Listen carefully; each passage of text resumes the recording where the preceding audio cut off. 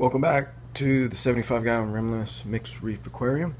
The lights just came on, so I adjusted them for the taping of this video, but you can see they're just not open, especially the Duncans.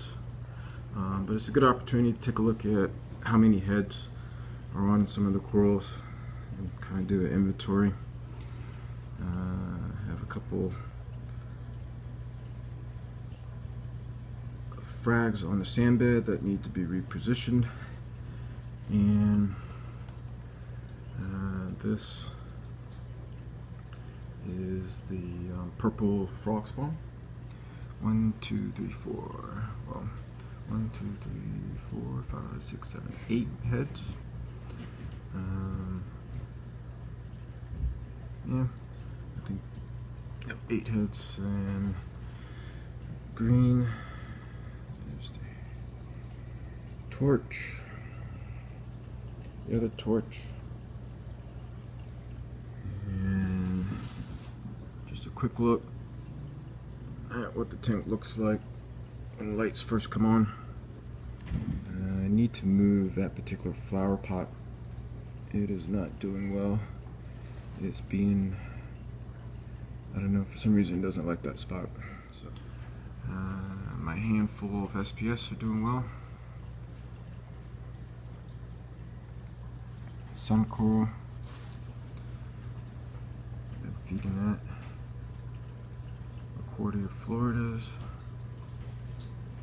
I need to move this purple hammer. It just doesn't have enough space to expand.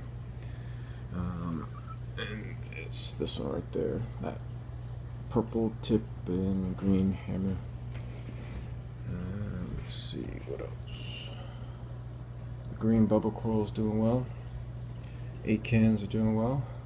The Monty Cap, which is kind of sideways, wedged in there. This particular SPS in the middle, it's not doing too well. Well, I mean, it's doing okay. It's not bleaching out. But, and just a quick look at the parameters. Let's see. We have my pH is coming in at 7.87, and the temperature of the tank is 79.4. The other one is for the freshwater tank. So the pH on the freshwater tank is 6.39, temperature is 80.1,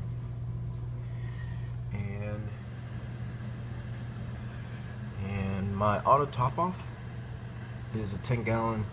I do not utilize kalk in my auto top off. I've tried that. I may give it another go in the future.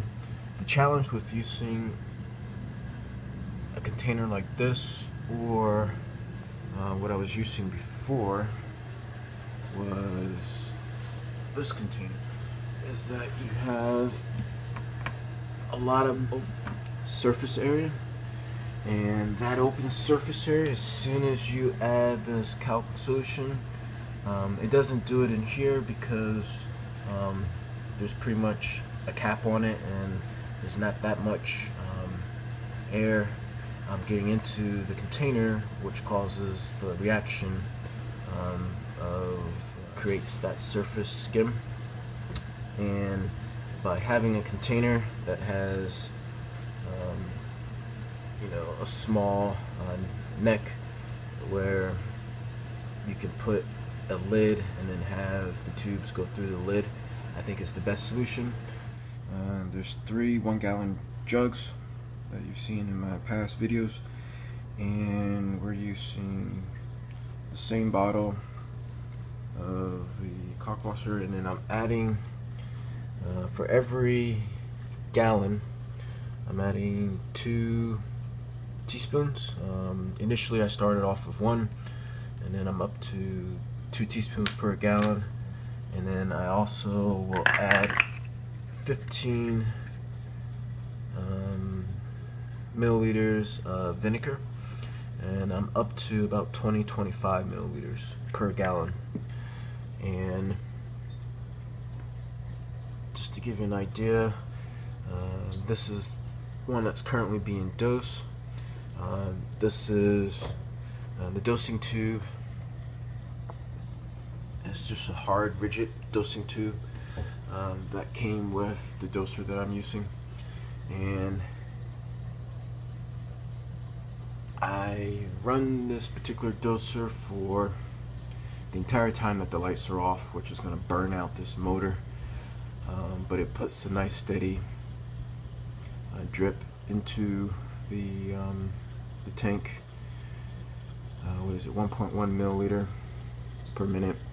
I need a slightly faster solution. I think this part is working, but basically I go through one of these in about a day, and then this is one that just got finished. And basically what I do, so I don't waste solution, is I'll let this level right here go all the way down to where the tube is at, and then obviously you don't want to dose anything below this line. So once the liquid drains right about here, kind of like this one, I take it offline, and then I just do a consolidation of solutions, and then that way just let it settle.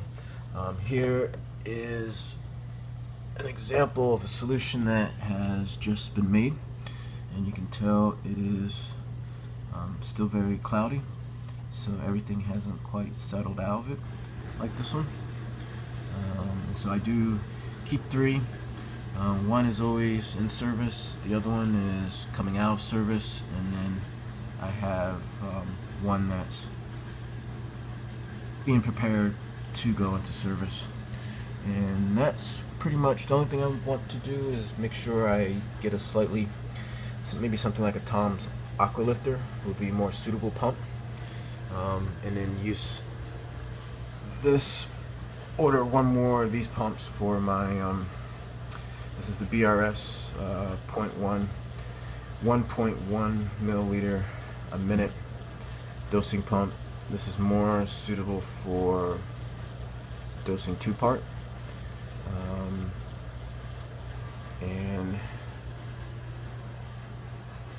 my pH is within range, but I would like to get it into the 8 point something range. So that's just a quick update. Thanks for watching. Welcome new subscribers, and comments, suggestions,